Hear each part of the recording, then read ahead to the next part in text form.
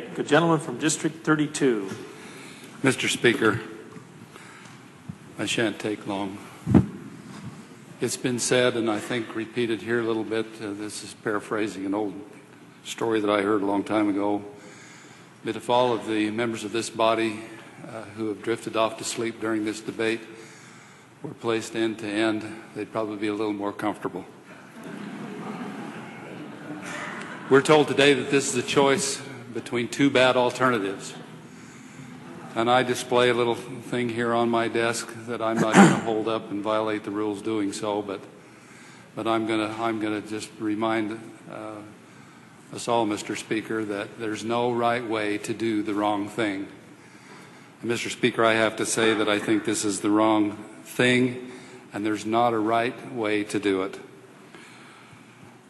I have asked the question repeatedly since the beginning of this whole discussion.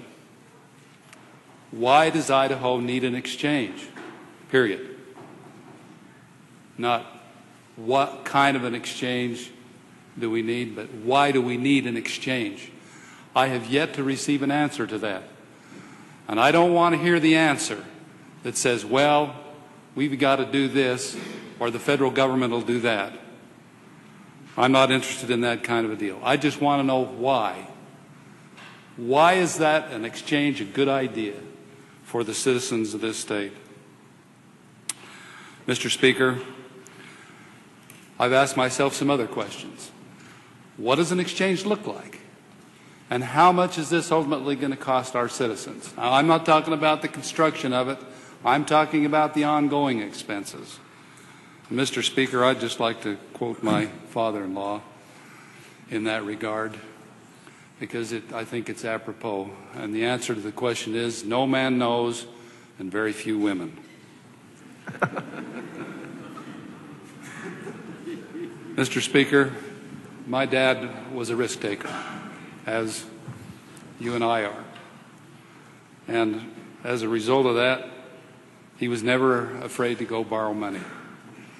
But it gave him great pause one day when he went to a lender, and the lender stepped out of the room and he read this little sign on his desk.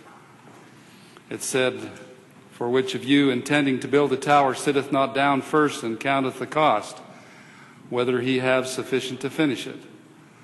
Lest haply after he hath laid the foundation and is not able to finish it, all that behold it begin to mock him, saying, This man began to build and was not able to finish."